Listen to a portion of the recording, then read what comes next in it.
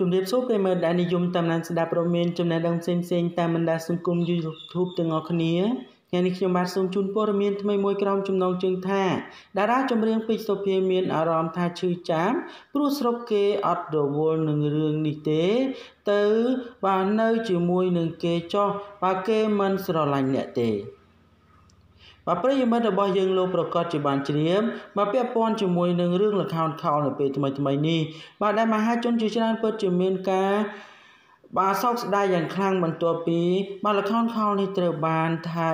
បាទលួចយកទៅបាទហើយខ្លាយទៅជារបស់គេនៅពេលថ្មីនេះអ្នកនាងពេជ្រសុភាបាទមានអារម្មណ៍ថាឈឺចាប់ខ្លាំងបាទធ្វើការបង្ហោះសារលេងឡំជាមួយនឹងការលំបាកក៏ដូចជាបាទការបាទនិយាយពាក្យចុងក្រោយដោយបាទពេជ្រសុភាបានពោលពាក្យថាទៅនៅជាមួយនឹងគេចុះគេមិនបាទស្រឡាញ់អ្នកទេបាទដោយចង់និយាយថា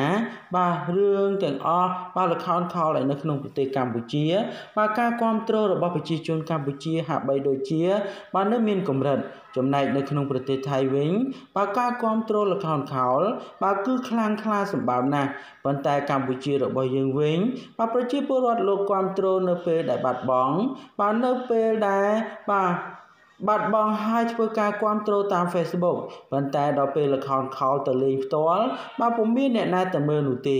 ចំណែកនៅក្នុងប្រទេសថៃវិញបាទទោះចង់មិនចង់គេក៏ព្យាយាមទៅមើលឲ្យពេញស្ទីឌីយោតែម្ដង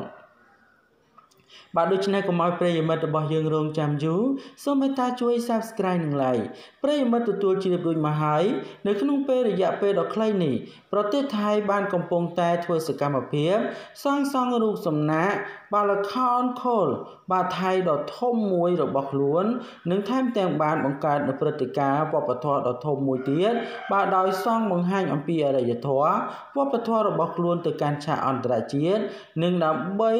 បាទចងក្រងឲ្យខ្លួនខ្លាចទៅជាម្ចាស់អរិយធម៌វប្បធម៌នៅអាស៊ីអាគ្នេយ៍នៅក្នុងពេលដ៏ខ្លីខាងមុខនេះយ៉ាងណាមិញតើតួងជាមួយនឹងរឿងរ៉ាវខាងលើនេះបាទស្រាប់តែប៉ុន្មានម៉ោងនេះនាថ្ងៃបាទទី9ខែវិច្ឆិកាឆ្នាំ2019កំពូលតារាចម្រៀងស្រីនៅក្នុងផលិតកម្មរស្មីហង្មាបាទនិងតារាចម្រៀងជួរមុខនៅក្នុងប្រជាជាតិកម្ពុជានោះគឺអ្នកនាងពេជ្រសុភាបានបង្ហោះសារមួយដោយបង្ហាញអំពីអារម្មណ៍ដ៏សែនចាប់បាទដ៏សែនឈឺចាប់មួយដែលនឹងវប្បធម៌របស់ខ្មែររបស់យើងបាទត្រូវបានប្រទេសថៃបាទលួចយកទៅដោយបើគ្មាននរណាម្នាក់ខ្វាយខ្វល់បន្តិចសោះឡើយនៅក្នុងនោះអ្នកនាងពេជ្រសុភាបានបង្ហោះសារមួយឃ្លាអមជាមួយនឹងរូបថតមួយសន្លឹកនិងបានធ្វើការលើកឡើងថាបាទទាំងអារម្មណ៍បាទសោកស្ដាយដែលមានខ្លឹមសារបាទយ៉ាងដូចនេះថាស្រុកខ្ញុំគេអត់រវល់នឹងរឿងបាទនេះទេមានអារម្មណ៍ថាឈឺចាប់នៅពេលបាទនៅជាមួយនឹងគេបាទចុះគេមិនស្រឡាញ់អ្នកទេបាទសុំទោសដែលខ្ញុំនិយាយបាទពាក្យនេះបាទនៅក្នុងនោះផងដែរមហាជនជាច្រើនបាទពិតជាមានការផ្ទះផ្អើលយ៉ាងខ្លាំងបាទបន្ទាប់ពីរូបល្ខោនខោលមួយដ៏ធំនៅក្នុងប្រទេសថៃ